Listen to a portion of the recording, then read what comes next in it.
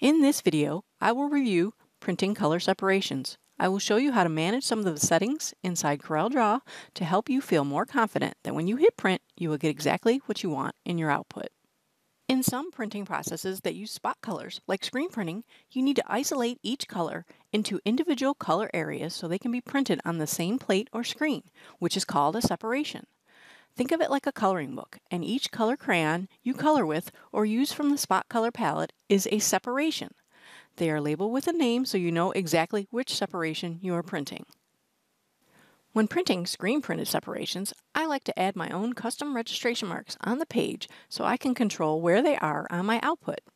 If you use registration color for these marks, it will show up on each separation without having to change the color. This color is good for job names and for the registration marks to keep them consistent on all films and screens. Let me show you where that color is inside Corel. Let's select our registration mark and come down to the outline pen settings, double click, select the color drop down, and then select the color drop down inside of here, and there's registration color. It even tells you apply this color to objects used for registration. Close with the X, click OK. And this color is automatically added to our document palette, and if you'd like to, you can add it to any custom palette you create by just dragging it to the palette and letting go. Then you'll have it handy anytime you need it. Sometimes screen printed separations need a trapping or base color for printing. I like to use another page for these modified versions of the artwork. So for example, in this file, I created a page 2 by clicking the plus icon down here, or you can also go to Layout, Insert Page to create another page. And here I place my artwork where the white will be printed from. And what I also like to do is I also like to rename that page by right-clicking and choosing Rename to name the page the color I'm going to be printing. When printing separation, only the active page is usually being printed. So to make sure we only print the active page, we need to modify a setting inside the CorelDRAW options to help us. So let's go to Tools, Options, Global, and click over here on the printing area, and let's turn on Print Only the Current Page, and click OK. With this setting, you are less likely to waste films, screens, or paper. Our job is ready to print, so we can come up and hit the print icon, or we can go to File, and choose Print.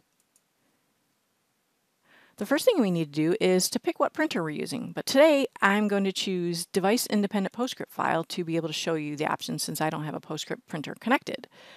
So now, the best button that I love in this window that will save your life on a few occasions is these little black arrows right here that a lot of people probably don't know about. What this does is opens a truly interactive print preview window. So as we make changes in our tabs, it'll show up in here of what the changes you're making. So now let's review each of the tabs to set our settings. The first thing we're going to look at on the General tab is we're going to make sure that current page is selected like that option we set. So our current page is selected. Next, let's go to the Color tab. And in this tab, turn on Separations. And let's look at the Separations tab. We're going to come back to this in a minute, but here's our Separations tab.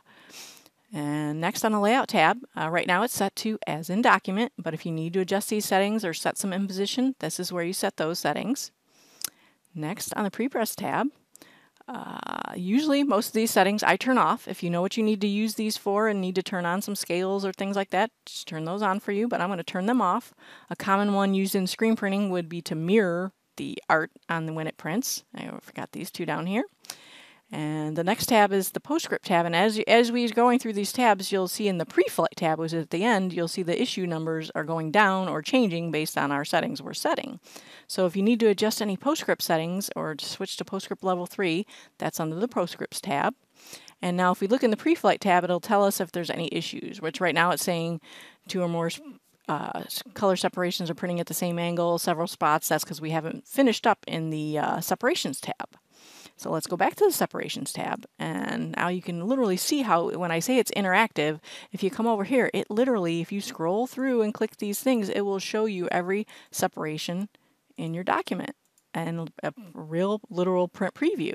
If you need a larger view, you can come into the big print preview by clicking the print preview button, and you have an enlarged view. In here you can zoom and see the actual more details up close. To exit the print preview, click this button. And while you're in here, we may want to hit apply at some point so it remembers the settings. If you have to cancel and go back out till you realize you have an issue with your artwork, make sure you hit apply so that all the settings will stick, and when you come back in, you'll pick up where you left off. When you're ready to print an isolated separation, you can uncheck the ones you don't want, and it will show you the exact separation you're printing. On our blue, we have some tints here of the shades of gray, meaning there's tints of this solid blue. So in order to get tints to print, we have to go into the advanced options by clicking the advanced button. And what we're going to set is we're going to set some halftone settings, and we're going to set this to be 30, which is a commonly used halftone dot size. They're 30 dots per inch. Some types of screen printing require angles be set. You can set those here. But we also want to set our dot, so we're going to come down to the halftone settings and choose dot, because that's a very common setting to use to print halftones. And if we click OK, you don't see anything change because that won't show up until you actually do the output. But now our file is ready to print the blue. My bonus tip for you is when you print separations, you can use the separations window to make sure you audit your colors correctly. So, like, for example, in my job, I realized here I have a wrong black, either a CMYK or RGB black floating around in my document that doesn't need to be there. I should have all my spot separations. So in order to find that, we can just click on that separation and see where the object is that doesn't belong, because we have all our registration marks, but that doesn't look like part of my artwork. So we can hit cancel. Now we're back in our artwork.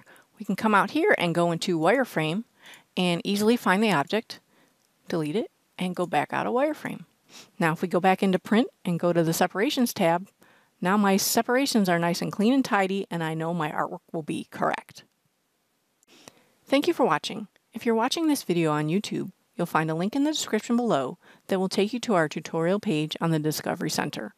Here you can download a written copy of this tutorial and the exercise file to follow along. You will also find other helpful tutorials on CorelDRAW.